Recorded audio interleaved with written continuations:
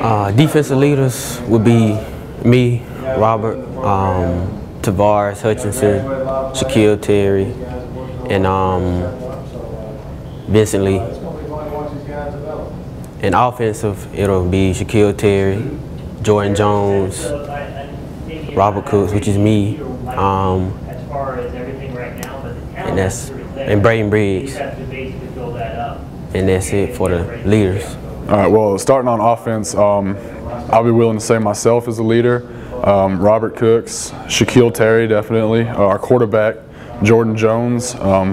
We all show good leadership beneficiaries to the team, and we're just going to take it and we're going to drive hard with it. And on defense, Tavares, Hutchinson, and then Robert Cooks again. He's going to be playing both ways, and Shaq also going to play both ways. And we got good leadership material on both sides of the ball. This team.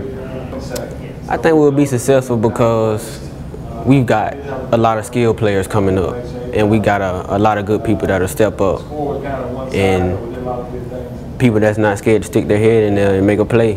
We got a lot of talented people coming up. Well, we're going to be successful because we're McAdory football. We grind hard every day, and we're not afraid to hit people in the mouth. Definitely Bessemer City.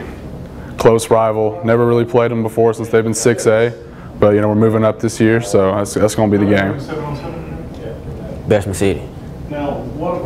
It's just always been a big hype about that game, and just ready to play them.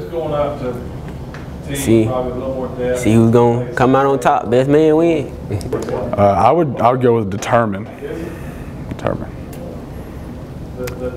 Experience.